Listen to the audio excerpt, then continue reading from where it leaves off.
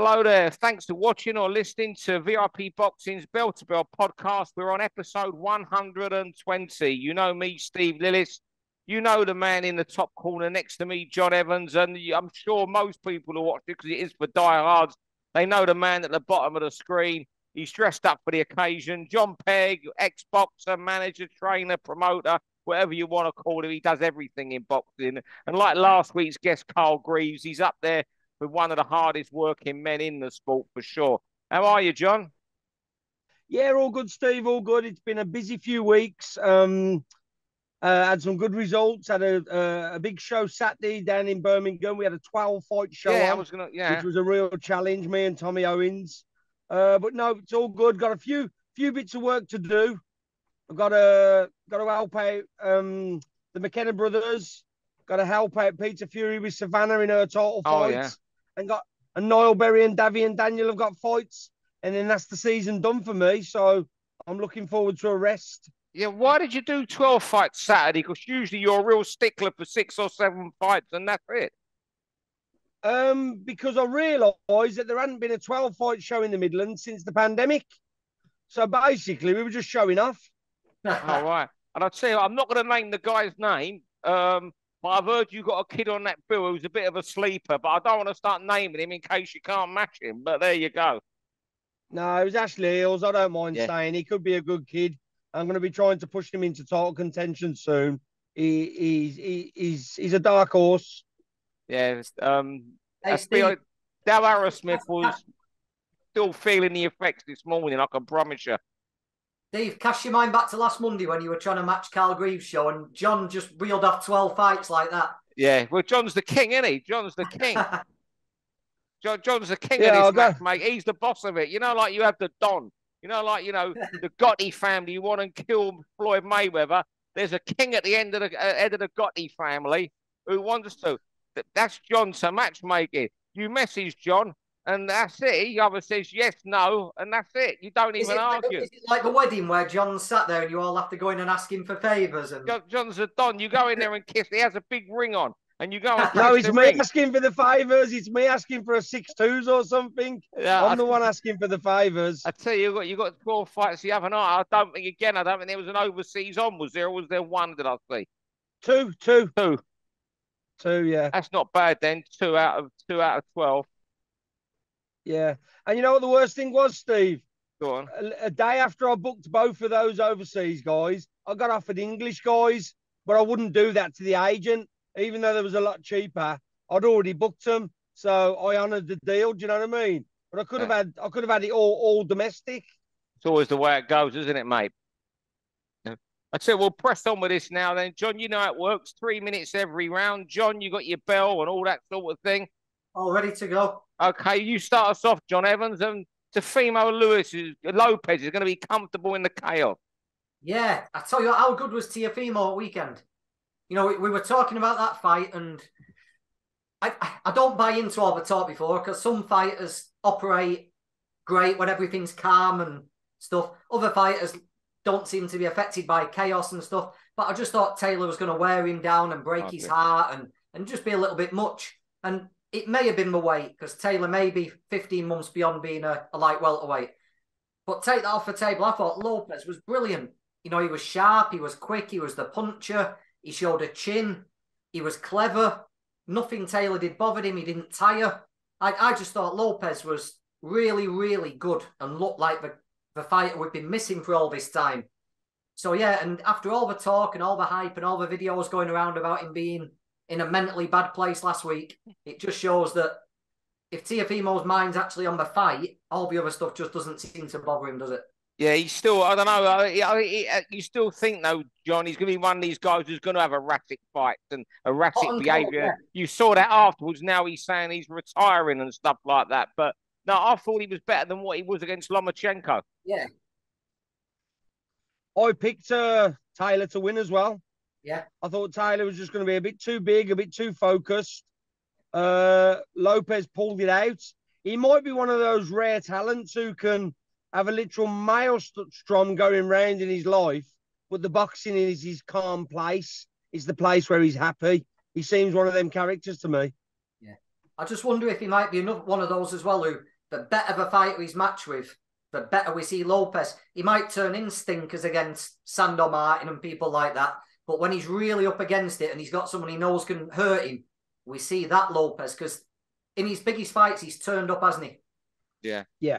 And him and Haney's such a big fight now. Even the Lomachenko too. Who knows? Yeah, Prograis, That's the one, yeah. I tell you what, just before I'm going off topic, I've noticed how Jack Catchall's suddenly not getting mentioned again with all this super lightweight merry-go-round. I hope that's not a bad omen for what's happening. What could happen to him? Round 2, John. We're going to celebrate one of your fighters, Sam Eggington. There's no substitute for experience, you say? Yeah. Well, basically, as everyone knows, a couple of weeks ago, we took Sam down to Bournemouth. He was basically being thrown to the walls with a kid with a 95% KO record. And Sam just doesn't let it bother him. He went down there, he used his experience, he used his calm head, he used all those, I tried to point out to people, Sam's had more 10 and 12 rounders than his opponents had had fights. And I says, it's going to be a difference. I says, once he gets past the first round, if you don't do anything silly, I says, this isn't going to be the fight of the year like you're thinking. I said, it's going to be a domination, really. I said it on Macklin's podcast. And Sam just kind of showed how much he's got left in the tank. And it was really satisfying because a lot of people thought, not people in the game, most people in the game knew the experience would make the difference. But a lot of fans was like, oh, I'm worried for Sam Eggington. And I was like, oh, don't be worried for Sam Eggington. Be worried for fucking Joe Pigford. He's meeting a genuine bad motherfucker tomorrow night. Be worried for him. Don't worry about Sam, you know what I mean? And it was just so satisfying to see someone who's done it the proper way, who's learnt his game, who's took losses and come back, to kind of turn back the young, well, not even young, he's the same age, but the fresher knockout king. I was just very pleased about it, so I wanted to talk about it. Yeah, John, how does he stay so fresh? I can remember seeing him. Oh, God, where was it? It was in Hull on a Tommy Cole show against Shane Singleton. That must have been 2014. How has he kept so fresh? And he's been to the world so many times, but remains fresh. He lives the life, Steve. He lives the life like you wouldn't believe. He doesn't go out. He doesn't drink. His idea of a Saturday day out is taking his kids to the zoo. He lives the life. He trains. He doesn't do training camps. He doesn't wait to hear he's got a fight to get training. He's back in the gym. He's already been back in the gym, helping Savannah Marshall with sparring. And that's why he's had such a long career that a lot of people would have burnt out by now. He lives the life. It's as simple as that. He doesn't have no bad habits. He doesn't drink. He trains when he doesn't have to train. And it's as simple as that. And as well, some people are just built different. Yeah. Some people are just built different. Jake LaMotta had 100 fights and was still doing comedy routines at 75. He's one of them. I think he's just built a little bit different to normal people. But it was very satisfying for him to go there and do his job. It was a funny fight for him to take. I can understand why we took it, Pigford's lot. But I know Sam had a bad run a couple of years ago, John, didn't he? But where he was a bit off it. Yeah. But even in the Hogan fight, you came around and you told us he just didn't like being away, did he? Like he wasn't settled over in Australia. Do you know what do you think made him pick Sam at this stage in his career? Because he's looked good recently. Because people believe it when people keep saying, oh, he's got to burn out soon. Yeah. They forget he's 29 and he lives clean. They forget that, like, they say he takes a lot of stick and he has a lot of tough fights. But he's only been dropped once in 42 fights. It doesn't matter how tough you are. If you take as much stick as what people think Sam takes, you're getting dropped more than once in 42 fights. He's cleverer than he looks. And he's got, he said on a podcast the other day, he said, I'm 29 and I feel really, really good. And I think his performance showed that. So, after all these twists and turns with the Sam Eggington career, has he still got a few more ups and downs to entertain us with? Yeah. Brilliant. Round 3, Sonny Edwards. I know you were there the other night, John. You can tell us what it was like there, but I'm just wondering, we've got a real skilled operator here. and he must probably the best underground fighter in the world. It seems to me, although he's got this rep, he's known on social media. You go to anyone in a pub or a casual fan, but they don't know him, and I think that's absolutely criminal.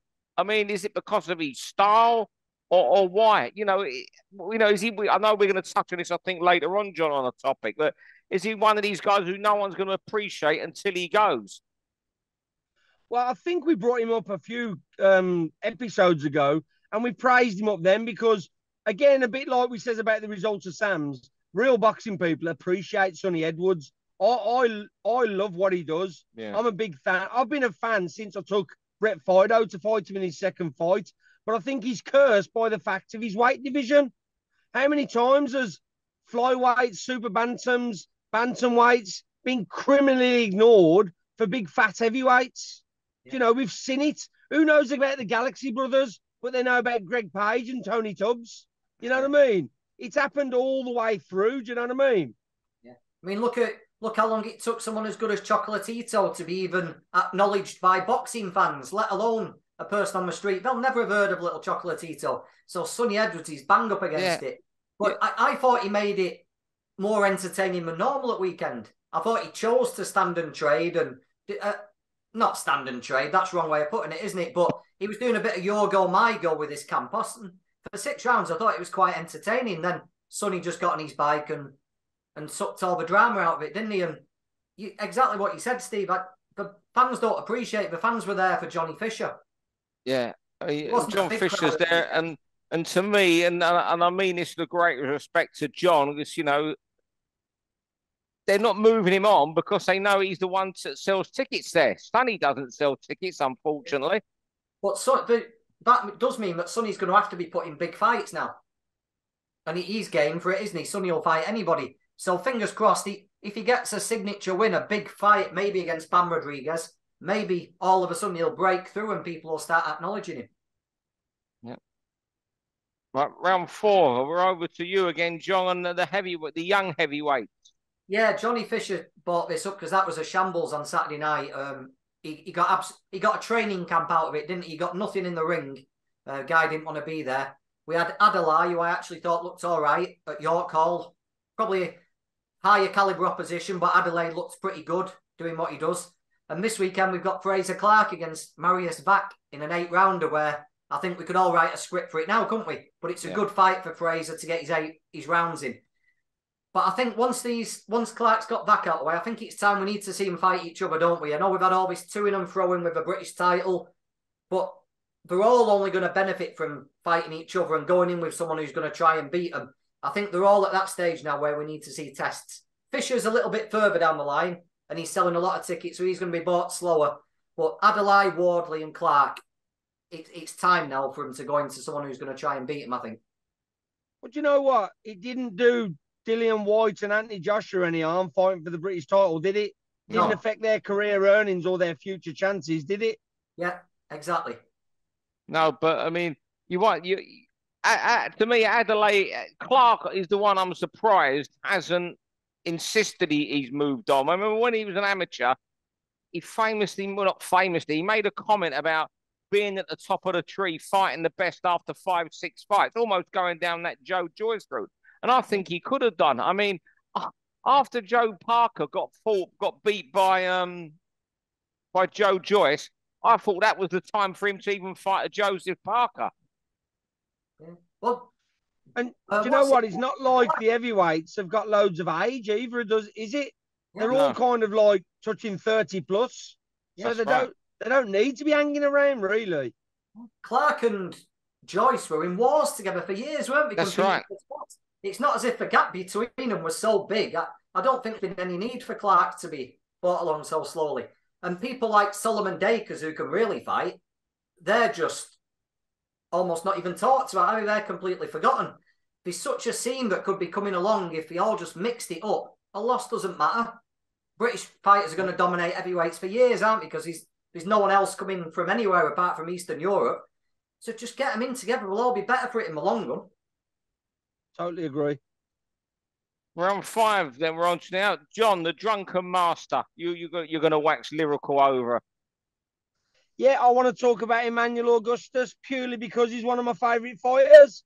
Often we get asked our top 10 pound for pound fighters, and I always insist on doing a top 10 pound for pound favourite fighters. And Emanuel Augustus is always in my top 4 or 5. You know, I cannot go past one of his videos, no matter how many times I've seen it, without stopping, clicking on it, and watching it. You know, imagine if this guy would have been took in by a promoter, a trainer, or a manager who wanted to do something. You don't see the skills he's got on top level guys. You know, he gave Floyd Mayweather his hardest fight. He had a fight of the year with Mickey Ward. So he weren't just that, yeah. Yeah, he wasn't just slippery and clever and smart. He could also throw his gloves down and have a war with Mickey Ward. Emanuel Augustus, for me, like I say, if I see like something with one of his videos on, I stop and watch it, and then I'll go and find some more and watch them again. It's just a tragedy that someone didn't find him and do something more with him. And like, even in retirement, the geezer got shot in the head and should have died, and he fought his way through that. He's just a character for me that I can't believe there hasn't been a film. If they make a film and done his life story how it is, people would say, "Oh, we've had enough of this bullshit. Do something realistic."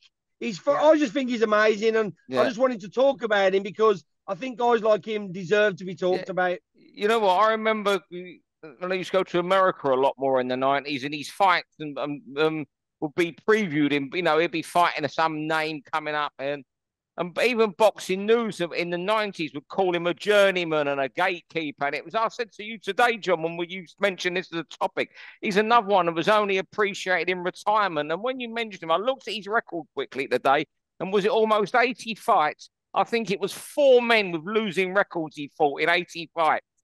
Yeah. Mate, what about when someone made the mistake of bringing him over for John Paxton? That's John. I was going to say, the first time I saw him in the good old days of 90s boxing on Sky, when he came over, and he was called something different. He was called Emmanuel Burton. Emmanuel Burton, that's it, yeah. He came over and did Thaxton. But he boxed everybody. He even boxed good forgotten fighters like Antonio Diaz and Kendall Holt. He boxed them all, didn't he? And he was so talented. Burton, Ray Oliveira. And not just like fought them, he danced in front of them. He danced.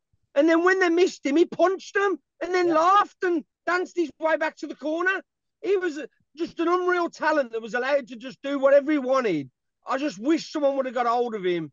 I honestly believe the right coach got hold of him. He could have been like an all-time great.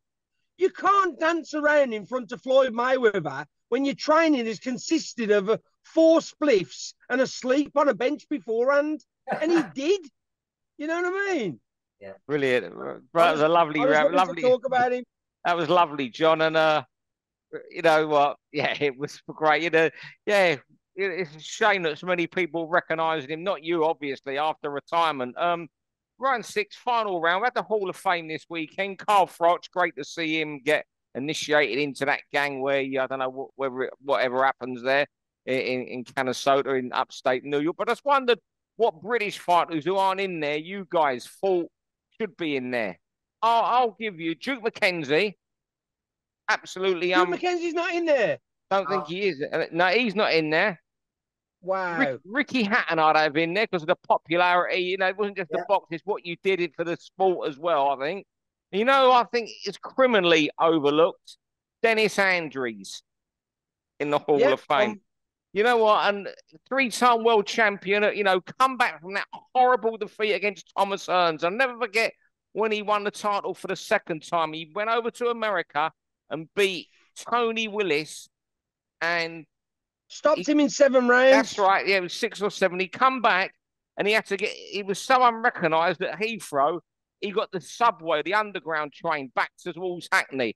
Whereas 4 days later, a brown paper bag. That's with right. His belt in a brown paper bag, and somebody asked him, "What if someone tried to take it off you?" And he went, "Who's going to take it off me?" That's right. Yeah, he got Dennis Andrews said. And 4 days later, Frank Bruno got hammered by Tyson in their first fight and came back a hero. I think Dennis Andrews. I know he never wanted the fame, never wanted the interview of that. No one truly knows where he is now. Most people think he's around Hackney and he's never seen. Criminal that he's not in the Hall of Fame. Is there anyone but you two guys who should be in there? British. I agree with Andrews with you. And who was your first one? Duke McKenzie. Duke McKenzie, I can't believe he's not. Ricky Hatton, I think, will get in there, but not quite yet. I think maybe a few more years. And I think maybe there's a shout out there for who's the guy the Irish guy who Duke McKenzie took the title off? Dave McCauley. What a good shout. No, Dave McCauley beat Duke, didn't he? Yes, no, that's it. Sorry, that's who I meant. No, yeah, beat Duke. IBF flyweight title at Wembley, 5 rounds. I think I was Look there. At the fights he had with Rodolfo Blanco. And who's the Colombian who stopped him in 13 rounds? Yeah, he had down about 5 times. Yeah. Fidel Bassa. And you know what? He beat baby Jake McLala. Yeah, but he's probably in there. Yeah. And he knocked him out in 10 rounds. So Ricky Hatton, I think, will get in there eventually. But I agree with two of yours totally. But I'd put Dave McCauley above Ricky Hatton. That's a great shout. John, anyone? Well, Duke McKenzie is ridiculous, isn't it? Hatton, we've already said him, John. You can't pick our choosers. We said him. Hatton would have, if Hatton had had one big performance in America, apart from Castillo, who was a bit faded, I think Hatton would have been in by now. But do you know what? I named my dog after him. He's my favourite British fighter, Lloyd Honeyghan. He bashed up Donald Curry. He was already a British Commonwealth European champion. Listen to his run of fights. Donald Curry. Maurice Blocker. Johnny Bumfus. Maurice Blocker. Gene Hatcher. Jorge Vaca. He beat them all. He beat them all, one after the other, after the other, after the other. Then he went off the rails and let's not forget, before Donald Curry, he beat Gianfranco Rossi, who had such a long reign at light middle. He knocked him out in 3 rounds for the European. Knocked him out in 3. Roger Stafford. Yeah. Sylvester Mitri, Horace Shufford. He knocked them all out, one after the other, after the other. I can't believe he's not in there either. No, that's a great shout. And you know, I remember give him Honeyghan one of his hardest nights, and he gave him 2 fights, I think. One from Cliff Gilpin over at the Albert Hall. Cliff Gilpin from Telford, Lenny Woodall's fighter. Yeah, that's it. He gave him I think he really pushed him close in one of those fights. I'll tell you another Midlands guy who gave him a good fight, Lloyd Ibbott. Lloyd Ibbott, good fighter. Lloyd Ibbott gave him a good fight. Billy, I was talking, Billy Graham always tells me a story about Lloyd's last fight when they were in the dressing room. And he was just sat on his own and he was being served up to Adrian Dodson. That's it, yeah. He said it was so sad, seeing Honeyghan like that because he didn't really want to be doing it at that point. And he said he looked scared and Honeyghan was scared of nothing, was he, in his prime? And I don't know why Lloyd gets overlooked. Maybe it's because of the way he is these days. I believe he's hard work, isn't he? Yeah. But that run of fights, if anything, any British fighter's done. God. Well, do you know what? Barry McGuigan got in there, and I agree with that. But Lloyd's run of fights was better than Barry's. Yeah. Yeah. I agree. I'm shocked that Lloyd's not in there. I'm shocked he's not in there. Yeah, he gets written off as being this great upsetter who did Donald Curry when he was a no-hoper. And that's not right, is it? He was a good fighter, took Curry apart and kept his run going. Yeah. Beat a few more world champions after that. Yeah. Now, remember the Johnny Bumfus one? Was that the one where it was in the ball ring? The bell went ding and he went dong. Yeah, no, Gene Hatcher was the ball ring. Johnny Bumfus was the bell went ding and I went dong. Went there, yeah, that was it, yeah. Lloyd was over. He was past halfway in the ring when the bell went and he flattened him, wasn't he? Yeah, I think that was the ball ring one, Gene Hatcher, the night Frank Bruno fought Chuck Gardner. 40 seconds. 40 seconds. Yeah. Fellas, it's been great catching up with you tonight. We've got to run out of time on this. John, thanks as always for coming on, mate. Have a good summer break. I know you've got a mad couple weeks still coming up. Have a good break. John, thanks very much. John Evans, as always. Speak to you in the week. And Mr. Pegg, thank you. And as I say, enjoy your break, mate. And thanks everyone for listening. See you soon, chaps. For all boxing info, news and latest interviews, amateur and pro, across the north, click and subscribe. VIP Boxing Promotions. Also, Twitter, Instagram and Facebook.